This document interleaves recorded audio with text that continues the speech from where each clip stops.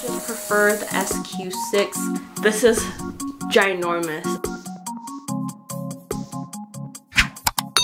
I had a lot of people asking me about the SQ1 versus the SQ6, so yeah, I'm gonna try them out today. Yeah, I'm gonna try both of those. Where did my batteries go?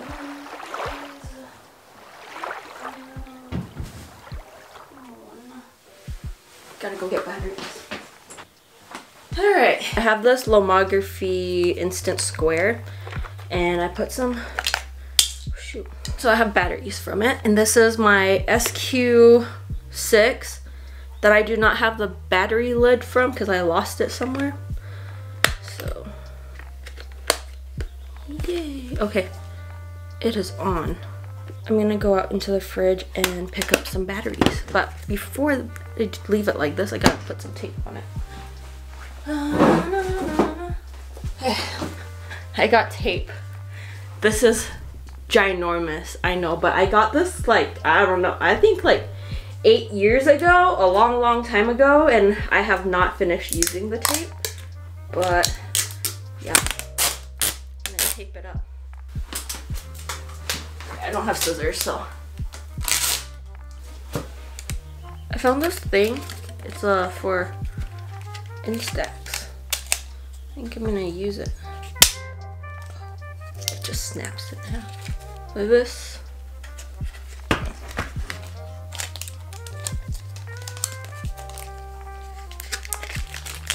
Oh.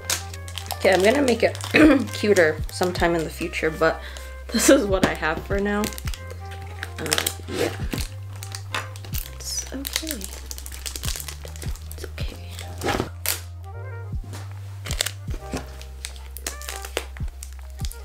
Yay! I got it.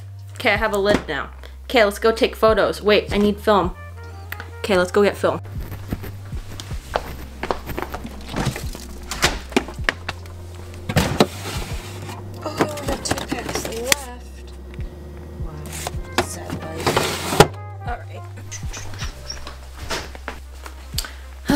A lot of people ask me why I leave my film in the refrigerator, and the reason being is because it prolongs the life of the film. Now, Fujifilm doesn't necessarily say, hey, you need to put your film in the refrigerator, but I figured I should just leave it in the refrigerator because it even says right here, store in a cool and dry condition, do not freeze. So yeah, I just leave all my film in the refrigerator. Aside from those over there, I don't know why I didn't put those in the refrigerator. Why didn't I put those in the refrigerator? Please tell me. Got this last year, I believe, when it was on sale. Yeah.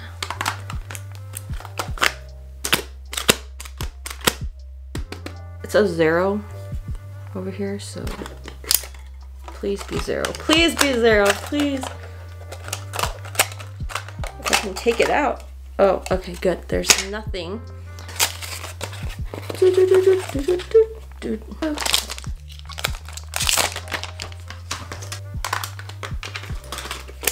Yay! First comparison. How do you turn this one on? You turn the SQ6 on like this, and for this guy you twist it. So a little bit of an effort there, but it's totally fine. Take the testy photo. 1, 2, 3.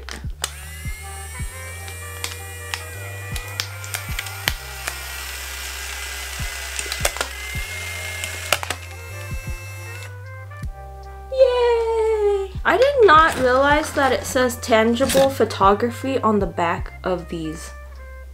Oh, it is true, tangible photography. Okay, so anyways, I'm gonna turn this one off. And then I'm...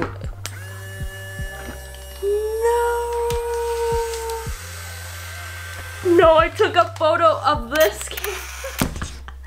Okay, I don't wanna... Anyways, that is not a good idea. So I'm just gonna twist this, and yeah, let's go. I need a little bit of a camera bag. Oh, I threw all those in the basement. Oops. Oh well, I'm just gonna carry these around. Ta-da! Okay, let's go.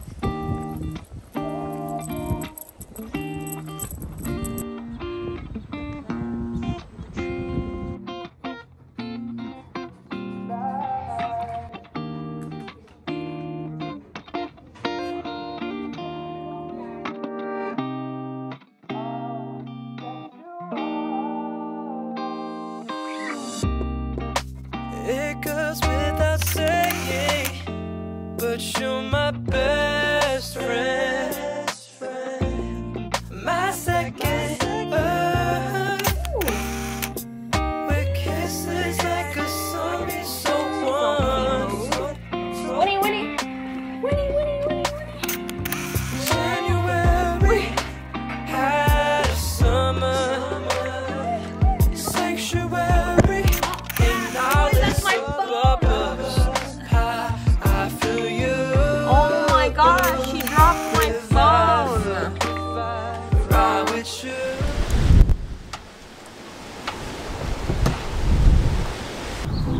It's really windy today, guys. Okay, I think it's so windy. I think the flash turned off for the SQ6, but it didn't turn off, obviously, for the SQ1 because the flash doesn't turn off automatically, or doesn't turn off at all for the SQ1. On the SQ6, I put it on macro mode because there's an option for macro mode, but there's no option for macro mode on this camera at all because it doesn't have any option.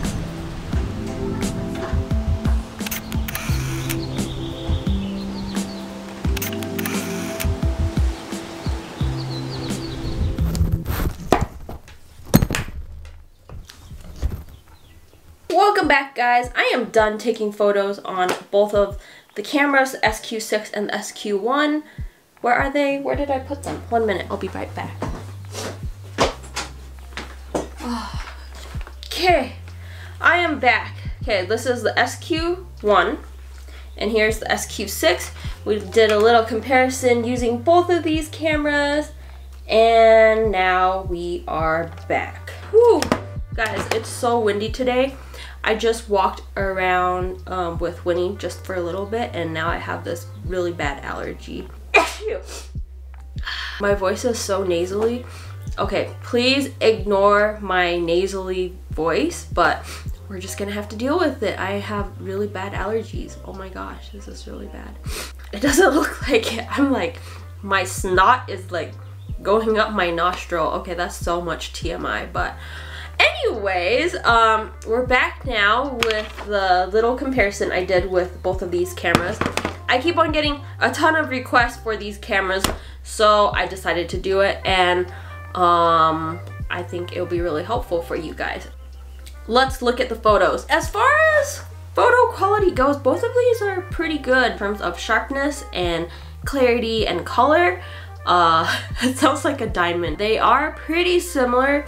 One thing though that I have to say is that I feel that the sharpness on the SQ6 is a bit sharper. It's just not as sharp as the SQ6. So the photo of the flowers that I took, so this one was using the SQ6 and this one was using the SQ1. As you guys can see, the SQ1 is a little bit more overexposed, and that is because of the flash. And also the flowers that I was aiming on is totally overexposed and you cannot even see any of the details or the texture or anything like that. And that was because the flash was pointing right at it, so it's totally like washed out. The flowers in the back though, you can see it really sharply because I guess it's just how this camera works. Like the things that are most close to it when you take I guess a macro photo or whatever, it's gonna be really blurry, and then whatever's the furthest will be super sharp because the flash is not directly on the subject. The SQ6 photo looks really good in terms of detail, and it wasn't completely washed out, although some of the flowers in the corner are pretty blurry, but that's just because I wasn't completely like focused on those flowers. I was actually focused onto this flower right here, this bunch right here. Although there's not much detail on it, it does look more clear than the SQ1 because there was no flash. I think it's just a function that the SQ6 has when the flash just turns off automatically when you have it on macro mode, because it knows that if the flash is on, then that means that the subject will be totally washed out because of the flash, so it turns it off completely.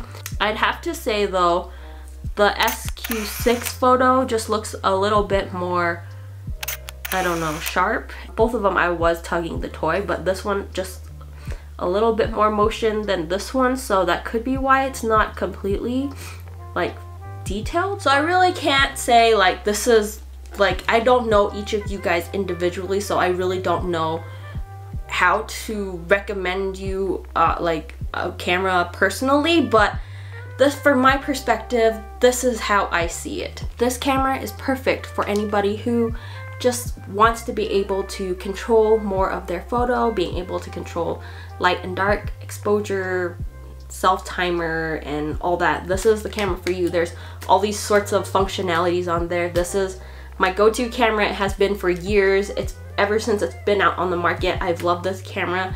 Just being able to control so much on a camera. I feel like this is like all the functionalities that you will ever need on a camera. So this has been my go-to camera for years. This is the camera that I recommend to anybody who just want to be able to control more in your photo. And even if you don't want to, there's an automatic function on here too, so you don't have to worry about controlling any of these things. But yeah, it has been my most favorite camera for years, and the reason being is because I just get to be so personable and personalize a lot of things on this.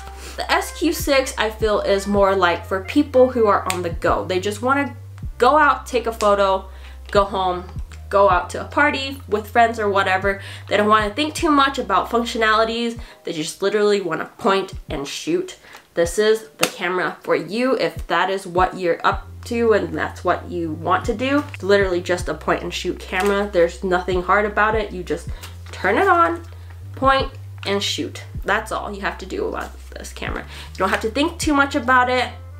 There's no functions that you have to ponder about and think, oh, how do I do this? How do I do that? No, just literally point and shoot. Function it has is selfie mode and on and off. It's an automatic camera, so there's really nothing that you can control on it. So yeah, that is all. That is my 2 cents on these cameras, and I really had a lot of fun taking photos with these like I normally do, and I always am continuing to learn more about these cameras because I feel like it's just an art. You just have to learn more about film photography, and with instant photography especially, it's always just a surprise.